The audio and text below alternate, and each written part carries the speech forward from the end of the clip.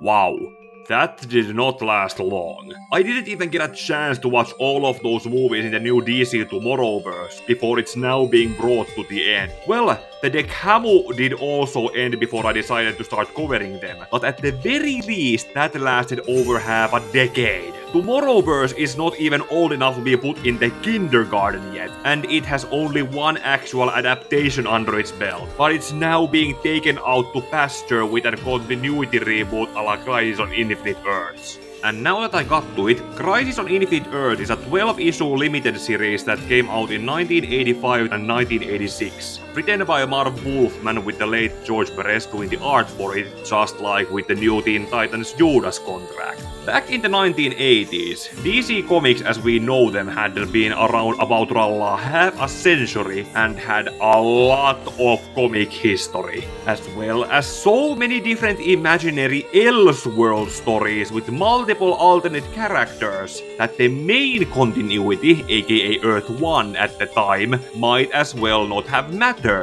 And the concept of Earth 1 existing with Earth 2, 3 and so on was done to essentially replace Batman and Superman with younger characters, because aging in real time had caused the former to die and the latter to grow grey hairs. I talked about this briefly in my Crisis on 2 Earth video, where it was pretty much that Earth 1 was the Silver Age world with the Justice League of America, Earth 2 was the Golden Age world with Justice Society of America, and Earth 3 was where the villainous crime syndicate of America lived in. Other random Earths included Earth 4 with the Charlton characters, aka those characters who inspired Watchmen, Earth 5 or Earth S, where Shazam, when he was still called Captain Marvel, lived with his family, Earth X, or just Earth 10, where World War II never ended with Uncle Sam and the Freedom Fighters, and so on. Then there were also the lettered worlds like Earth E, where the original Super Sons existed in, and Earth B, with stories not wanted as canon. Like one story where Catwoman was an irredeemable murderer. You can probably imagine why people like Marv Wolfman probably decided to ask at this point, do any of these imaginary stories matter enough to justify their existence? And that, as a long story to be told short, led to the culling of the DC's infinitely uncountable amount of parallel universes to be singled out to just one singular continuity that from 1986 to 2011 was called the New Earth. That is when Flashpoint happened and the New Earth became the New 52's Prime Earth. I should also mention that this story randomly brings up different characters here and there without committing to a fixed point of view character. That is going to affect the story commentary, as you might be able to imagine, and seeing how this is a 12 issues long miniseries, the animated adaptation has been also cut into 3 parts, not to rush and jam in all of it into just one 75 to 90 minutes long animated movie. I will also be doing the same thing by cutting this comparison review into thirds, similar to the 3-act structure, which I already somewhat recognized the story would have when I went through it with Robert for his Pro Teachers Noob series. Basically, the story commentary in each part will be cut short when it reaches the point where the animated movie is close to a cliffhanger, and then I will switch out to talking about how the animated adaptation compares to it. After all 3 videos have come out, I will likely also make a supercut of all of them mashed together into one big video. And before anyone asks, no, I will not be acknowledging the CW's Crisis on Infinite Earths into this, other than as maybe a random footnote. Let's get on with it now.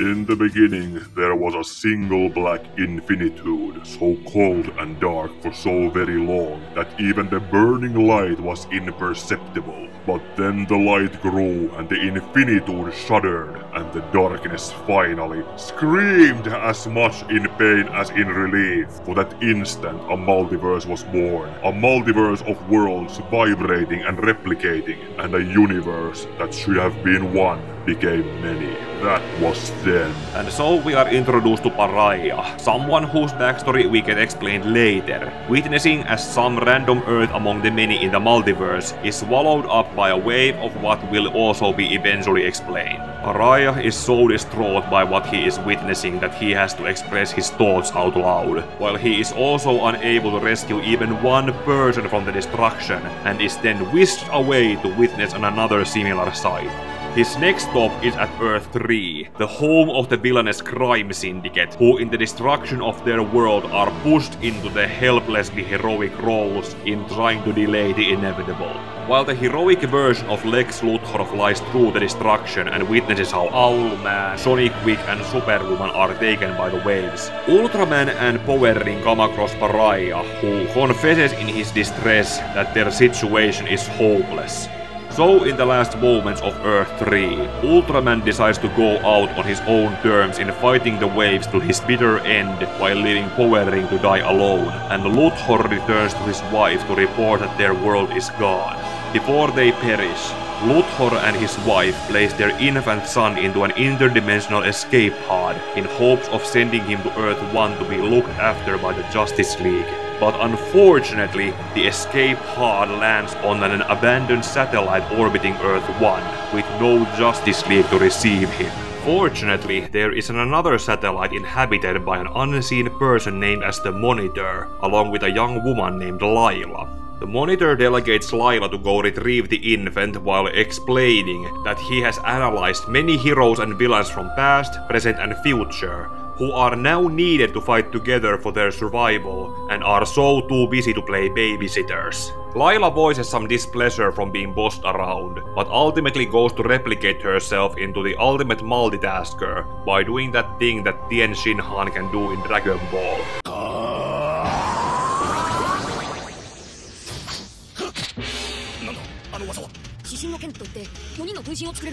This way, Layla as Harbinger is set all across time and space to look for those people the Monitor has analyzed and chosen to fight the upcoming threat.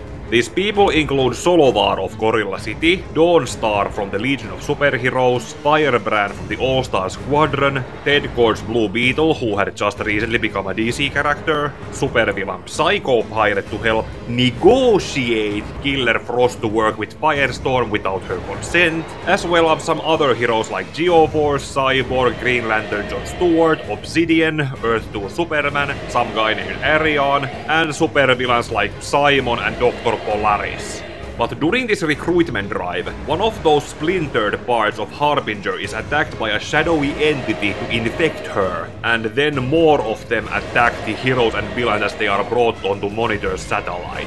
While Harbinger is formed back to Layla, she is too weak and infected to do anything while the heroes and villains try to defend themselves. Ultimately, after having managed to hold their ground and showcase how they fight, the Monitor appears to brighten the satellite's interior to drive the shadow creatures away, and starts to get down to business on why he has brought these heroes and villains together.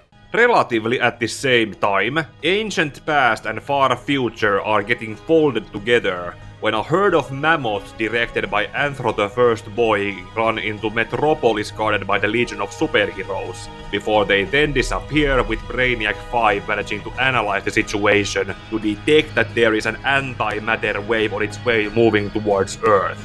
In the present day, Batman arrives too late to stop the Joker from having killed a copyright holder for silent movies that the Joker wanted for himself, and in the middle of their wordy confrontation, the Flash suddenly appears in a haunting visage, begging for help and describing the world dying around him. The Joker escapes as Batman becomes more focused on the Flash's appearance, before he then disintegrates before Batman's eyes.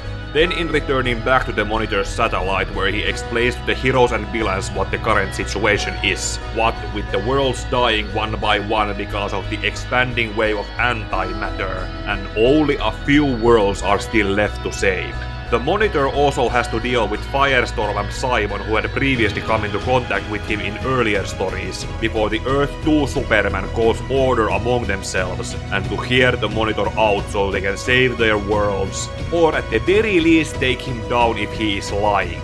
The Monitor also buys some trust by revealing that he is becoming weaker as the positive matter world's number declines, meaning that the longer they debate among themselves, the more they will be wasting precious time. Layla has by now become the Harbinger again, and says that she will be taking the heroes and villains to 5 different time eras, where the Monitor has planted devices needed to buy them more time and that they need to protect. As she speaks, Erion notices something wrong with the Harbinger as a narrative reminder of her infection, and then they are all sent away to those different eras, while the Harbinger tending to the weakened Monitor feels her infected urge to betray her father figure. Then in the middle here we are shown how the Guardians of the Universe are taken off from the board, while Batman meets up with Superman in Metropolis to tell him about how he saw the Flash's ghostly visage, before Pariah appears before them to warn about the incoming doom, and then disappears to leave Batman and Superman even more confused. In the far future, Kamandi, the last boy on Earth, climbs on one of these dividers the Monitor has set up, before meeting the Earth 2 Superman, Solovar and Dawnstar as the shadow creatures attack, and they need to work together to protect the tower. In the next scene, Harbinger is shown retrieving the infant from Earth 3, who by this time has aged up to an older toddler. Syntymästä asti ihmiselle valehdellaan. Nyt on ruma vauva. Annetaan silti 9-, ei voi ainakaan meitä syyttää.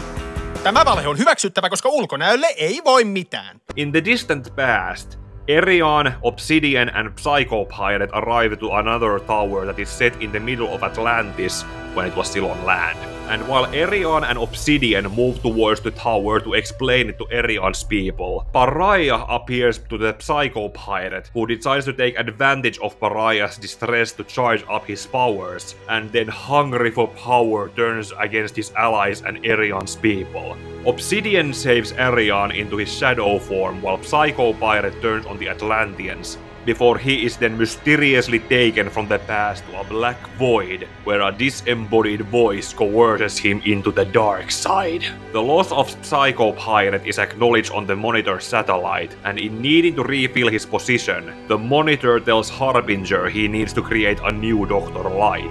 Back near the Atlantis Tower, Pariah explains his situation in appearing to witness all worlds as they are destroyed, which causes Erion and Obsidian to suspect the Monitor's words at the same time as the antimatter wave appears on the sky.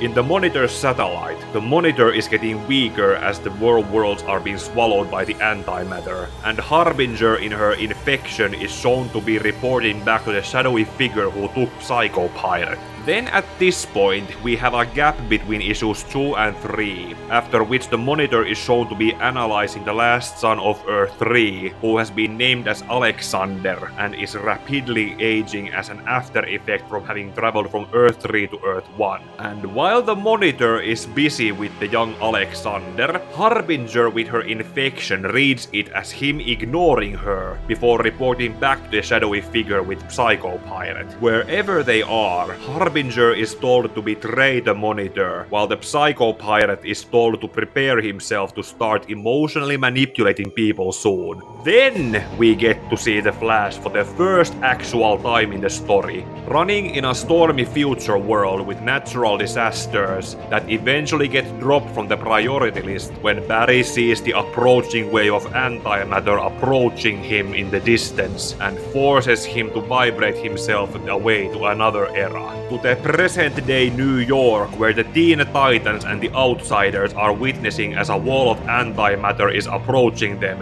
and they can just barely hold the line as the civilians are running away from it.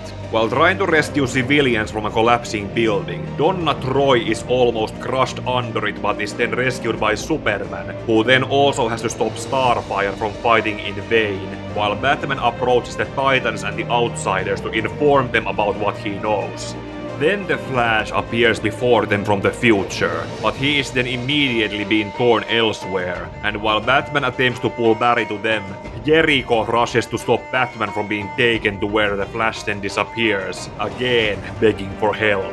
Meanwhile in space, a sentient Brainiac drone is preparing itself for something that it needs Lex Luthor to join in, and then we move to 1944 Markovia, where Geoforce, Blue Beetle and Dr. Polaris join Sergeant Rock's Easy Company and the losers fighting Seas, and to protect another one of the Monitor's towers. And then the shadow creatures arrive to kill off the losers along with Sergeant Rock, while Geoforce and Dr. Polaris recognize that their situation is hopeless. Up on the tower, Blue Beetle is wounded while fighting the shadow creatures, and the observing Monitor sends him back home to recover.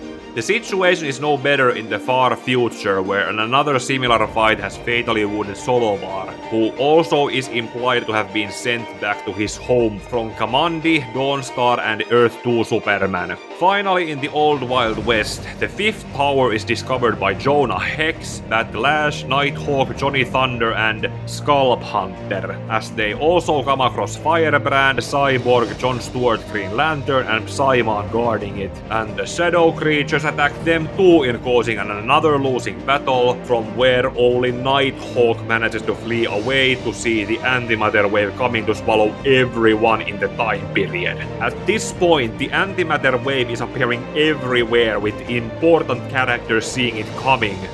And the Monitor, weaker than as he is getting, is confronted by Harbinger, now fully corrupted, to kill him.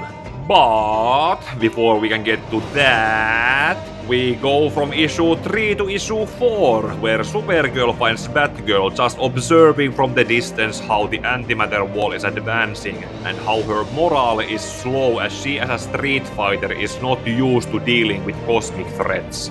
John Constantine is drinking with Beast Boy's stepdad, and Pariah is once again witnessing how another world is taken by the antimatter, with that world's family of heroes mistaking him for the cause of the destruction. That causes them to waste time on him, which ends up costing Lord Volt and his daughter to be taken by the antimatter, while Pariah, before moving on, manages to take Lady Quark to save at least her. Then we finally get to the part where the Monitor manages to create the new Dr. Light. By manipulating the circumstances around a Japanese astronomer, Kimio Hoshi, who is introduced as a not very pleasant person, because she is beyond frustrated at being the smartest and most driven person in the room. TLDR. The Monitor fires light at the telescope Kimio is looking through, and scene. While the Monitor is then recreating Kimio into the new Dr. Light, Harbinger is slowly moving to kill the Monitor, and Alexander senses that the Monitor is expecting Harbinger to do it. Elsewhere, the shadowy figure who took Psycho Pilot is shown to also taking Red Tornado against his will to use him. Then we see Firestorm and Killer Frost on Earth 2's Camelot, where Vandal Savage witnesses them teaming up with the Shining Knight to fight the shadow creatures near another tower. In the scene transitioning, we can then see how the shadow creatures are combining into a colossal form, and the towers serving as tuning forks between the worlds and time eras make the heroes and villains around them see it. This makes them believe they need to destroy the towers to stop it, but by now the new Dr. Light has been added to the board, and she attempts to explain how the towers are really helping them as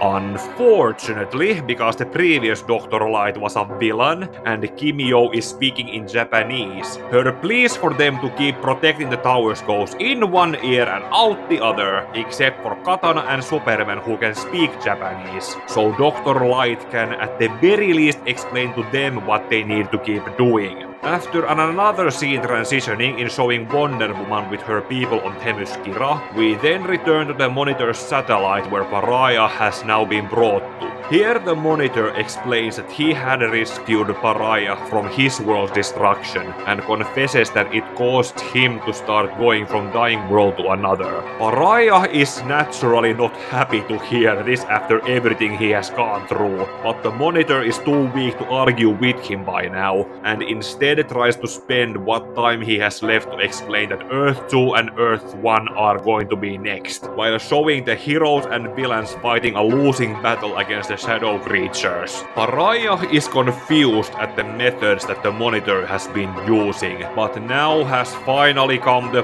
point where Harbinger's infection has reached the point where she comes and kills the Monitor. Harbinger disappears after she has committed the murder, and so Pariah is left alone on the satellite to cry while tending to the Monitor's remains, as the antimatter finally reaches both Earth 1 and Earth 2 to kill everyone on them. Yksin sankar yön syvemmälle matkaa pois. Se taakka hänen harteillaan kuin lupaus aina ois. Täs pelissä tää narri lyödään maahan aina vaan hetki kuolos lepo suodaan jo takas kutsutaan. Quick run through. Good start in introducing the major players. George Perez's art is phenomenal in drawing everyone so that you can hear their voices in their most emotional scenes, and then the pacing gets both rushed and slowed down there near the end. Especially when the third issue ends with the Harbinger confronting the Monitor, and the fourth issue waiting before that was picked up at the end of it. Also, the dialogue could have been better in some places, but with those nitpicks out of the way, let's talk more about it while doing the comparison between the comic and the adaptation. Seriously, what the hell does this have to do with Crisis on Infinite Earths? Why are we not getting what is in this book? Wait, hey. I only half remember it. Why the hell does Barry have green What always eyes? happens the day we get married. Wally has green eyes. Something made. We're already an hour in, and we're just getting to this part. Jim Krieg, we meet again, and you probably don't even know who I am. I have previously criticized you for Gotham by Gaslight and the Flashpoint Paradox for things you wrote in them and what you could have written into them instead. In this adaptation's case, we can probably start how almost half of it is filler that barely gets justified by the end. On one hand, it can be justified as the last-second add-on montage of consisting stories or storylines that could have been told in movies that had to be cannibalized into this one. Also, Pariah is replaced with this homeless man, who is definitely voiced by Matt Ryan, who played John Constantine in the CW and the Camus movies. You must believe.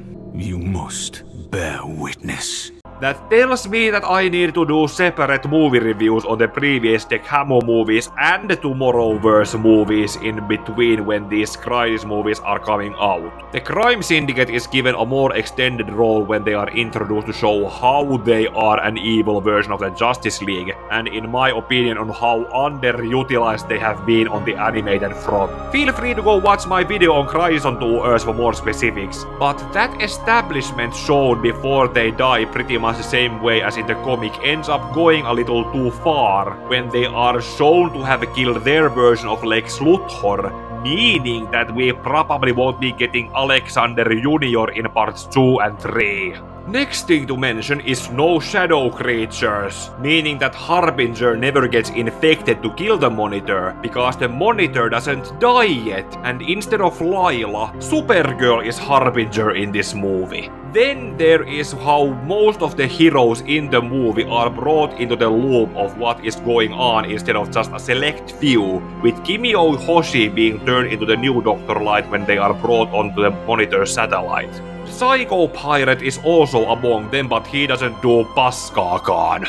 Then when it comes to the towers on 5 different Earths, they are quickly identified as tuning forks, and instead of being completed in needing protection from the shadow creatures, the heroes are expected to build them before the antimatter waves reach their Earths. Also, for people like Jared and Teladia, the movie pulled a Kingdom Come with the Earth 2 Superman and Wonder Woman by pairing them up in their old age after their Lois and Steve have passed away. And apparently the main Tomorrowverse Batman never took Dick Grayson in as Robin, as he doesn't recognize the Earth 2 Robin when meeting him on the Monitor satellite with Earth 2 Huntress.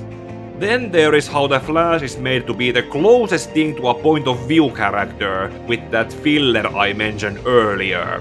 it not only tries to catch up with the stories of probably cancelled movies about Amazo and how Barry met Iris, who has been dead, along with Wally West because we live in the post-CW world, and in leading up to how they were about to get married when the crisis struck. In the comic, the Flash was introduced with that vision Batman had before he was then shown to be in the future being devoured by the antimatter. In the movie, it is implied that Constantine III Pariah put a spell onto Barry to make his mind jump back and forth in time so he could have a montage of all that filler. It's also that Barry, who in the comic dies alone in a heroic sacrifice in issue 8, to which I will get to when part 2 comes out, dies in a somewhat similar heroic sacrifice in the movie in the Monitor's place. When it comes to that point where the antimatter waves are advancing the 5 remaining Earths, with the tuning fork tower still not finished, Barry uses the Speed Force to slow down the time around him and Iris so they can spend the rest of their lifespans to finish up the 1 tower in their Earth before Iris dies of old age and Barry dies powering up the towers because they are apparently weaker versions than in the comic. Also, the Spectre is shown earlier in the movie than when he appears later in the comic. And that is pretty much how the animated movie compares to the comic book for better and for worse. With all those differences, it's going to be interesting to see how parts 2 and 3 are going to go in comparison to issues 5 through 12.